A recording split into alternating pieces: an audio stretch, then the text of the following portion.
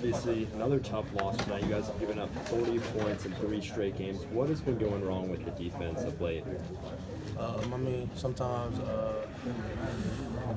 it's just how the game goes. I mean, being put in bad spots. I mean, we got to work our way out of it. I mean, we can't bend, we can't break. I mean, we can't allow ourselves to lower our standards because of what goes on in the game. I mean, we just got to keep playing up to our standard the whole time. And I mean, I think we'll be fine. So you come into these games, it seems like everybody's fired up and motivated, but you're down 17-0 so quickly, 2 straight weeks. What does that do emotionally to the team? I mean, honestly, it's demoralizing. I mean, we work hard all week. I mean, everybody's in tune to the game, in tune to the game plan, and then to go out there and I mean to have a start like that.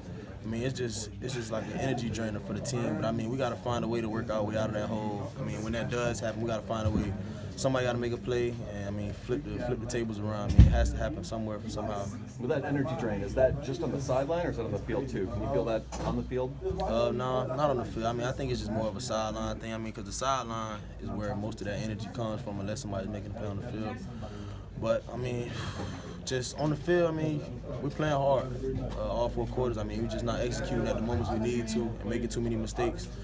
We can't really afford those mistakes right now. You have 2 games left to keep the bowl streak alive. How important is that?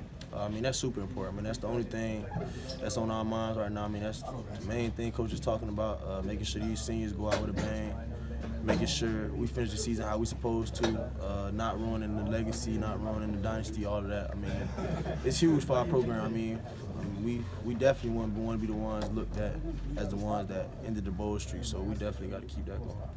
Did you guys change in the secondary in the second half? I mean, he made a couple adjustments. We've seen that. I mean, their quarterback wasn't really making tough reads. So I mean, we kind of made it a little easy on ourselves. I mean, allowed ourselves to create a couple turnovers. And we just got to find a way to stop the run better. And I mean, not make those mistakes at critical moments.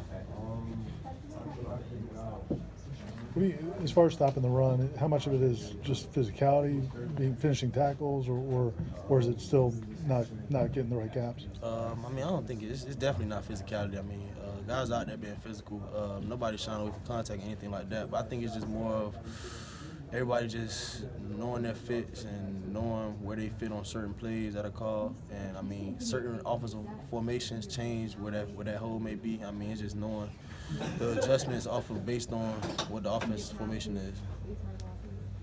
Yeah.